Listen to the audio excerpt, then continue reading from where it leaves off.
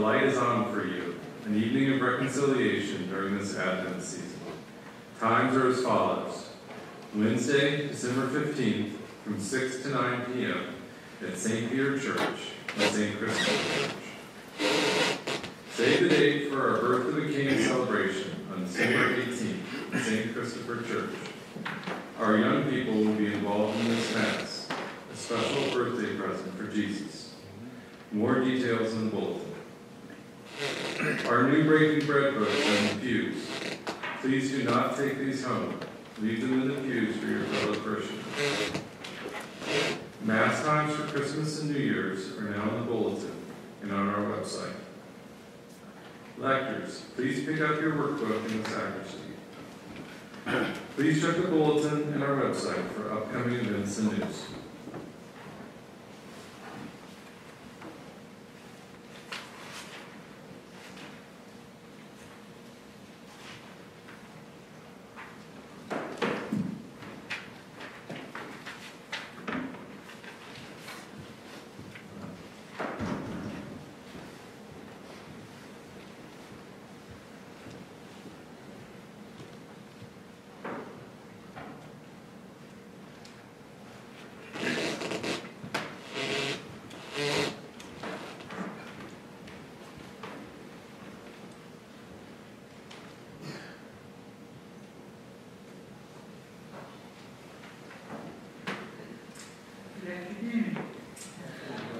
I'm pleased to announce that we have plans to organize a spiritual life council.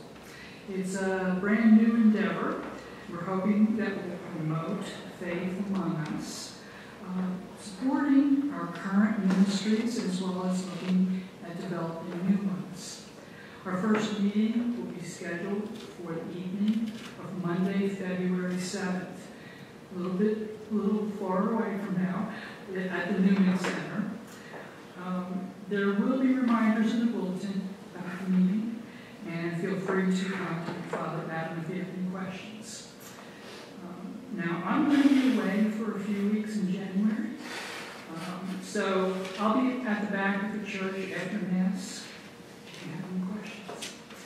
And I wonder if you would mind leave me your email or a best way to contact you for updates as we get closer to February 7th date. So I can contact you while I'm laid up a little bit. Again, this is a brand new endeavor where our plans are to support each other and learn about our ministries with much prayer, and we'll let the Lord lead us where He will. Thank you very much. And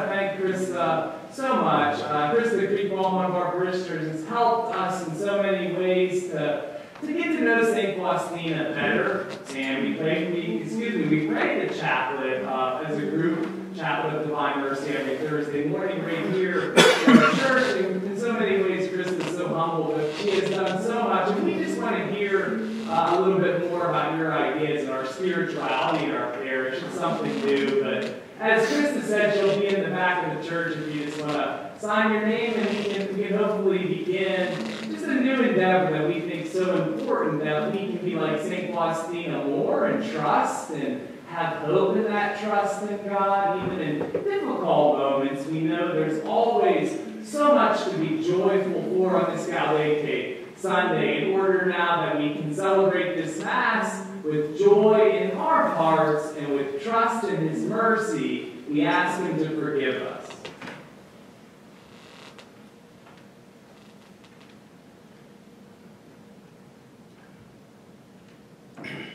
I confess to Almighty God and to you, my brothers and sisters, that I have greatly sinned in my thoughts and in my words, in what I have done and in what I have failed to do, through my fault, through my most grievous fault. Therefore I ask Blessed Mary, our Virgin, all the angels and saints, and you, my brothers and sisters, to pray for me to the Lord our God. May Almighty God have mercy on us, forgive us our sins, and bring us to everlasting life. Amen. Lord, have mercy. Lord, have mercy. Christ, have mercy. Christ, have mercy. Lord, have mercy. Lord, have mercy. Let us pray. O God, who see how your people faithfully await the feast of the Lord's Nativity, enable us, we pray, to attain the joy of so great a salvation, and to celebrate them always with solemn worship and glad rejoicing. Through our Lord Jesus Christ, your Son, who lives and reigns with you in the unity of the Holy Spirit, God, forever and ever. Amen.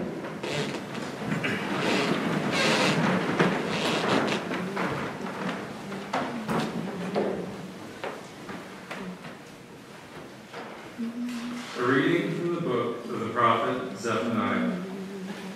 Shout for joy, O daughter Zion. Sing joyfully, O Israel. Be glad and exult with all your heart, O daughter Jerusalem. The Lord has removed the judgment against you. He has turned away your enemies. The King of Israel, the Lord, is in your midst. You have no further misfortune to fear. On that day it shall be said to Jerusalem, fear not, O Zion, be not discouraged. The Lord your God is in your midst, a mighty Savior. He will rejoice over you with gladness, and renew you in his love. He will sing joyfully because of you, as one sings at festivals. The word of the Lord. Thanks be to God.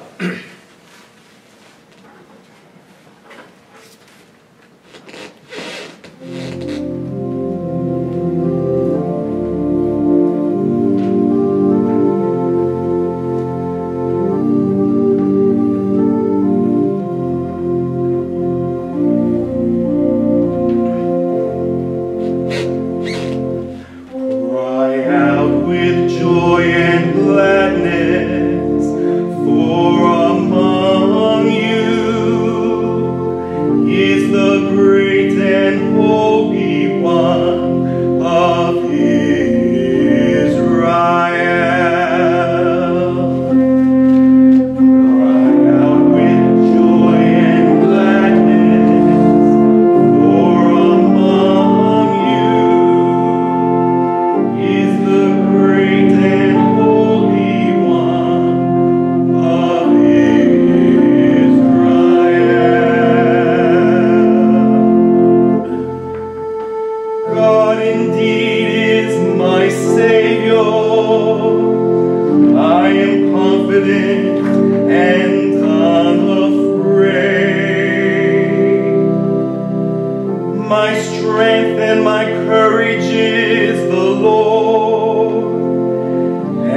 he has been my Savior.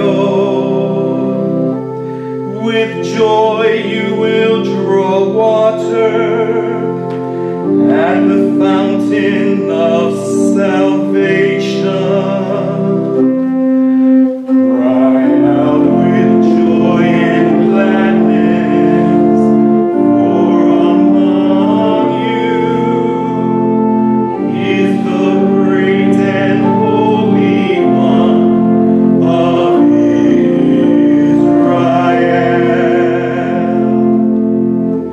Give thanks to the Lord, acclaim his name. Among the nations make known his deeds, proclaim how exalted is his name. Cry out with joy and gladness, for among you is the great and holy one of Israel. Sing praise to the Lord for his glorious achievement. Let his name be known throughout the earth. Shout with exultation, O city of Zion, for great is in your midst is the Holy One of Israel. Cry out with joy and gladness, for among you is the great and holy one of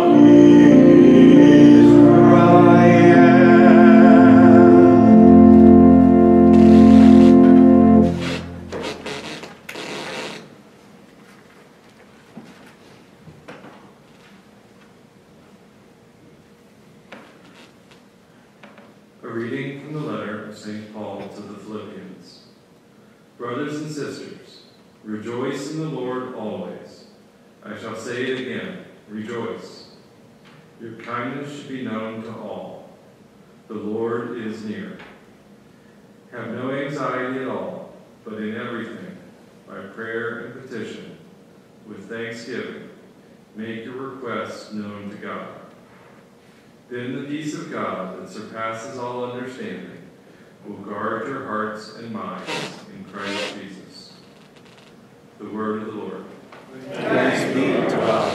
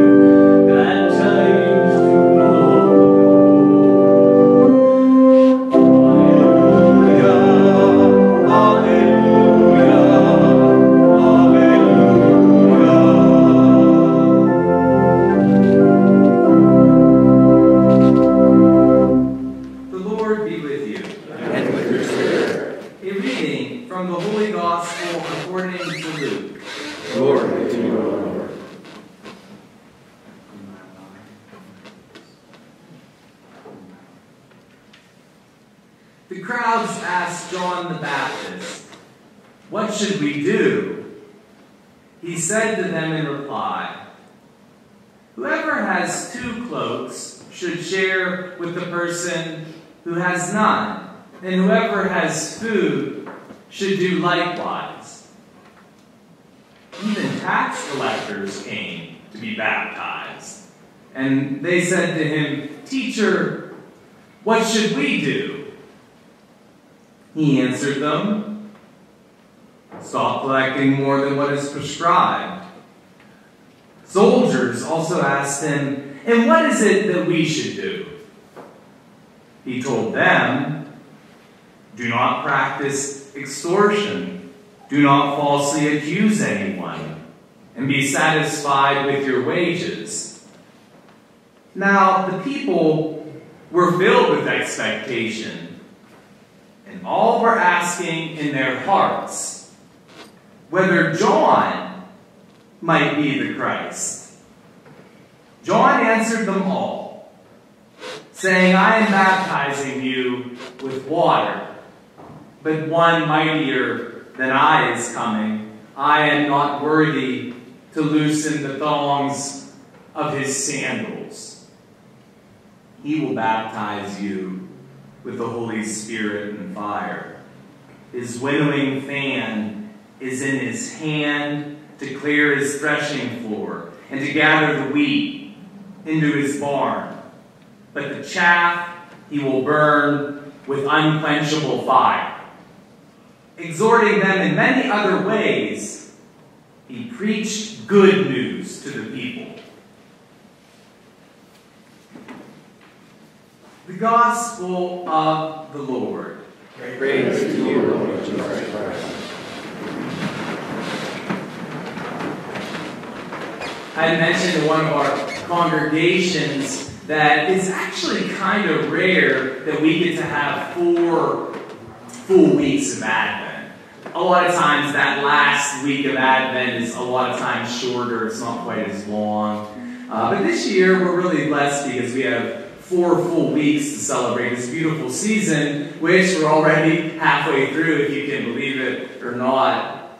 We make our way right through this wonderful season. It's a beautiful time of our church year, and really at the heart of the season of Advent is hope. It's a wonderful virtue, the virtue of hope. And you know, we can hope for all sorts of things. We hope that we can hope in almost anything. We hope for good weather. We hope for a wonderful Christmas this year. We hope that Father Adam's homily is short tonight. We hope for all sorts of things. And Advent is a season where we have to have high hopes. What are the hopes that you have? A lot of our hopes are the same. A lot of hopes for our children. We hope that they can be spared some of the mistakes we made in our life. We hope that they can learn from us. We hope that they can have a better life. We hope in technology. We do in science. We hope that the generations that come after us, that maybe they'd be spared some diseases. Maybe they would be spared the health problems that we've been affected with. Maybe our grandchildren won't have to somehow experience those things. We have all kinds of hopes. That's why I love this season. I think it's a good time to have some hopes in our heart. And the people in the Old Testament, we think about them so much, don't we? During the season of Advent, we think about Isaiah, we think about Jeremiah, we think about all the prophets, and they had really high hopes. High hopes for the Messiah. They couldn't wait till he would come. And they hoped that when he would come, he would bring to them in their lives peace and tranquility. He would bring fulfillment. He would teach them. And isn't it amazing that the hopes that we have probably aren't all that much different than their hopes? And we know that God is a God that always satisfies our hope. What are your hopes for the next 2 weeks? For the season of Advent? Will it look different for you the next 2 weeks? How can we celebrate the season more? Maybe we can hope to have some quiet time in prayer. When the world is so loud around us, so much going on, we might hope to be able to set some time in the next couple of days. Maybe my hope for you is that you get to know God's mercy more, like St. Faustina. And I hope, and we can hope to experience that mercy in confession this week. The Leave the Light On campaign from 6 to 9 on Wednesday night. We'll have confessions, and hope that maybe you'd experience God's mercy as you prepare to celebrate His Son's nativity. I hope maybe you'll think about what Krista and I said.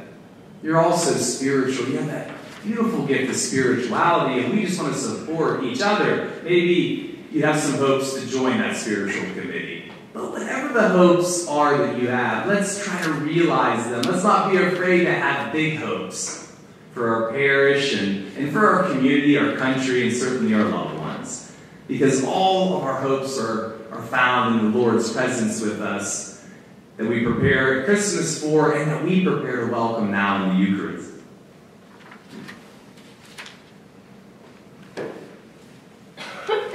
My friends, our hopes are high this evening as we gather and we celebrate our faith and we recite with a unified voice, I believe in one God, the Father Almighty, maker of all things visible and invisible. I believe in one Lord, Jesus Christ, the only begotten Son of God, born of the Father before all ages, God from God, light from light, true God from true God, begotten and not made, consubstantial with the Father. Through him all things were made. For us men and for our salvation, he came down from heaven, and by the Holy Spirit was incarnate of the Virgin Mary, and became man. For our sake he was crucified under Pontius Pilate. He suffered death and was buried, and rose again on the third day, in accordance with the Scriptures. He ascended into heaven, and is seated at the right hand of the Father. He will come again in glory to judge the living and the dead, and his kingdom will have no end. I believe in the Holy Spirit, the Lord, the giver of life, who proceeds from the Father and the Son, who with the Father and the Son is adored and glorified, who has spoken through the prophets. I believe in one holy Catholic and Apostolic Church. I confess one baptism for the forgiveness of sins, and I look forward to the resurrection of the dead and the life of the world to come. Amen.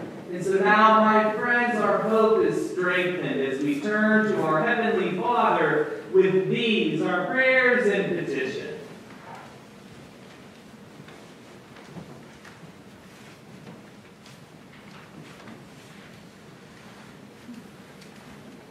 For the Church and her mission to announce the good news, may God's light illuminate her path. Let us pray to the Lord. Lord, hear our prayer. For those who hold public office, may the Holy Spirit create in them a heart that works to protect the dignity and sanctity of all life. Let us pray to the Lord. Lord, hear our prayer. For all who suffer from fear or anxiety, may the Lord comfort them with his healing presence. Let us pray to the Lord. Lord, hear our prayer. For this faith community, as we continue our Advent journey, may the Holy Spirit bring us to a renewed awareness of God's presence in our lives. Let us pray to the Lord. Lord, hear our prayer. For those who have died in the light of faith, may they feast with the angels and saints in the presence of God. Let us pray to the Lord. Lord, hear our prayer. And tonight's special intention for Susan Smochek. Let us pray to the Lord. Lord, hear our prayer. Dear Heavenly Father, we thank you for giving us this beautiful season of hope, this season of Advent. Help us to always have an ever greater strength in our hope in you by hearing the prayers that we offer. We always make them in the name of your Son, who will soon be born for us, our Lord and Savior, Jesus Christ. Amen. Amen.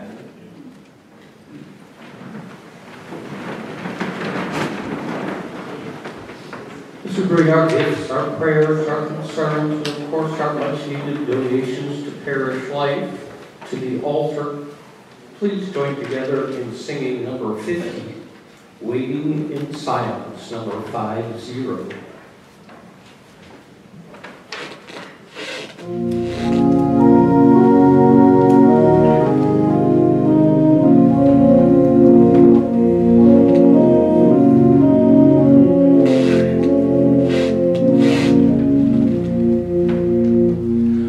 Waiting in silence, waiting in hope.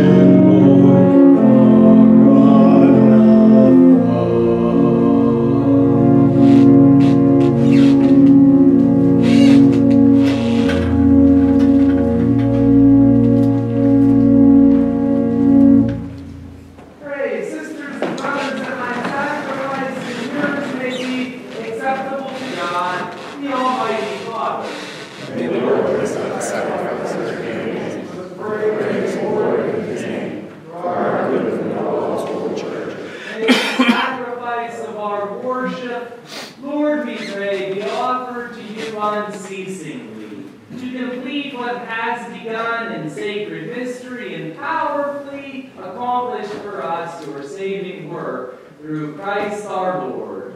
The Lord be with you. From your hearts. Let us give thanks to the Lord our God. It is right and just. It is truly right and just, our duty and our salvation, always and everywhere to give you thanks, Lord, Holy Father, Almighty and eternal God, through Christ our Lord. For he assumed in his first coming the lowliness of human flesh, and so fulfilled the plan you formed long ago and opened for us the way to eternal salvation, so that when he comes again in glory and majesty and all is at last made manifest, we who watch for that day may inherit the great promise in which now we dare to hope. And so, with all the angels and archangels, with thrones and dominions, and with all the host and power of heaven, we sing the hymn of your glory as without end we acclaim.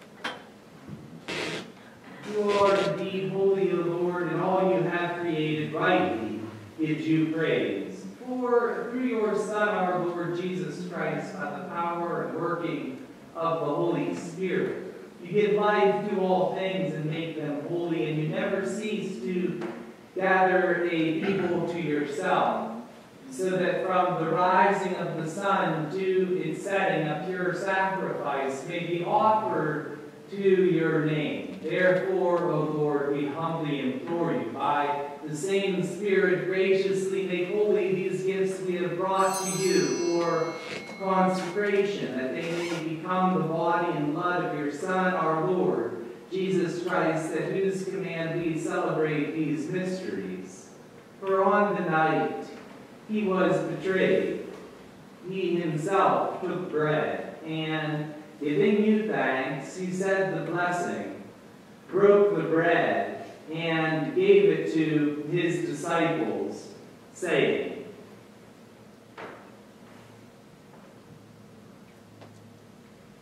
"Take this, all of you, and eat of it.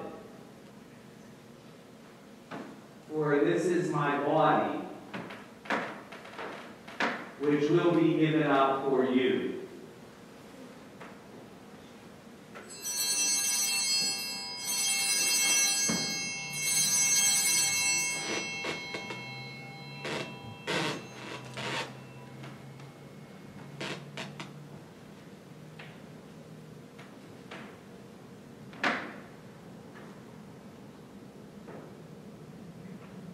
In a similar way, when supper was ended, he took the chalice, and giving you thanks, he said the blessing and gave the chalice to his disciples, saying,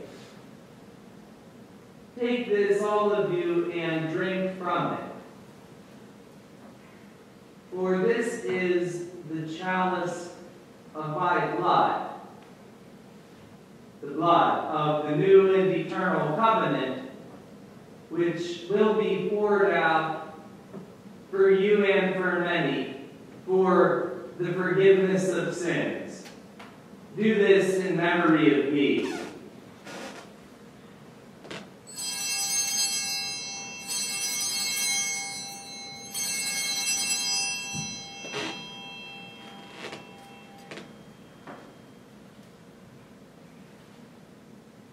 The mystery of faith.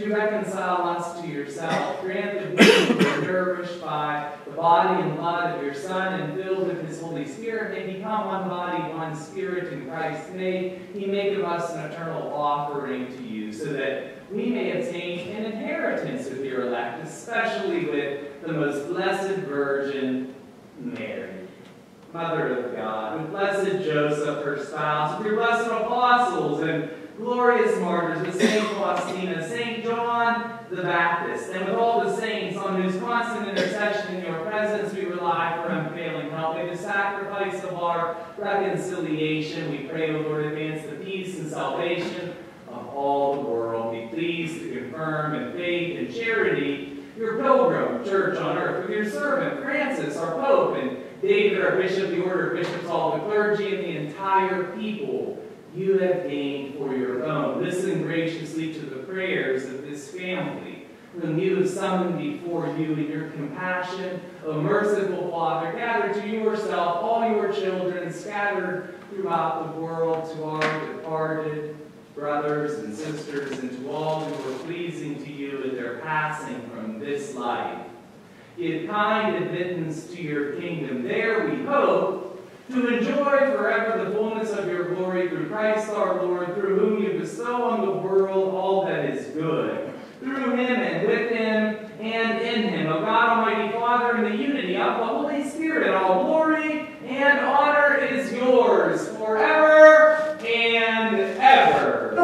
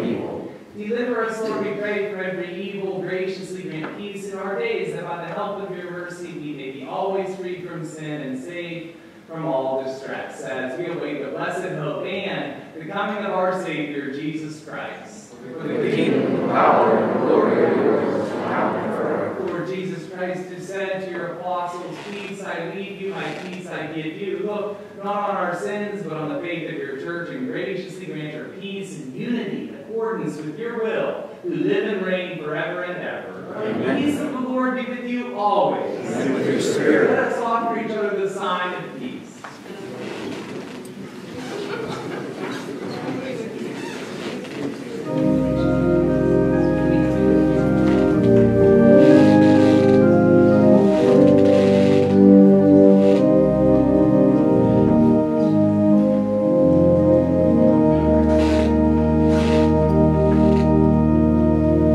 Lamb of God, you take away the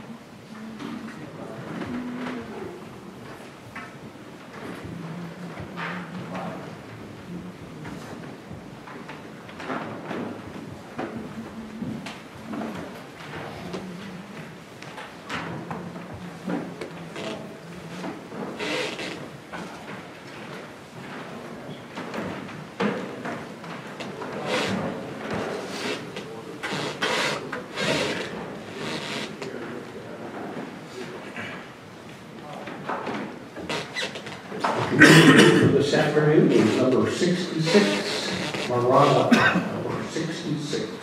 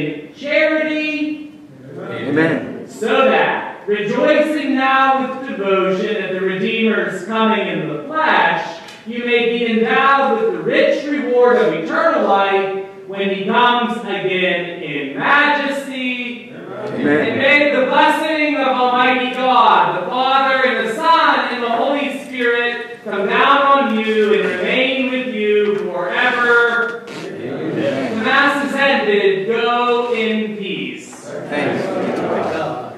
Let's make ready the way of the Lord by singing together number 62, Ready the Way.